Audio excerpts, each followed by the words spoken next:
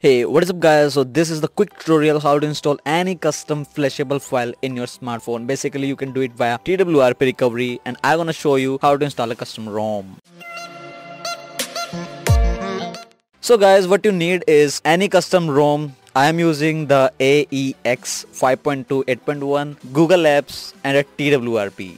If you have all these three, you can basically start the installation. First you have to do is you need a TWRP. If you haven't installed that, first install that and go to recovery. So with this is allow modifications, click on install and install the ROM, that is custom ROM. So I'm doing a clean flash. For clean flash you have to clear the data, you have to clear the system, you have to clear the cache, and then you have to install the ROM, and then you have to install the open Google Apps. After installing both of these things, your phone is ready to work. And if you want to update the TWRP recovery, if you have the old recovery, then you can simply go to install and choose image, or if it is in zip file then choose zip.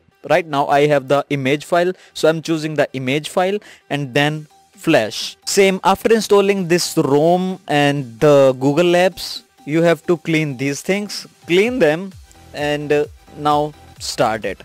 This is the TWRP recovery that I am showing you to guys, basically with some more enhancements, and that's pretty much. Now you will have your own ROM that you want, a custom ROM. Here is a custom ROM, and that was the quick tutorial for you guys. Subscribe to the channel and like the video if you like this quick tutorial for you guys, and I'll see you in my next one.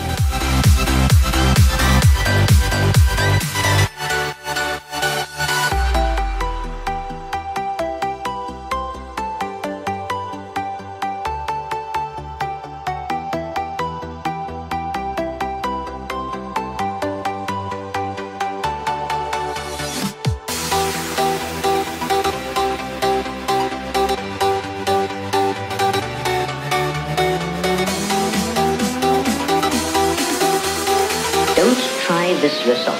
It's extremely dangerous.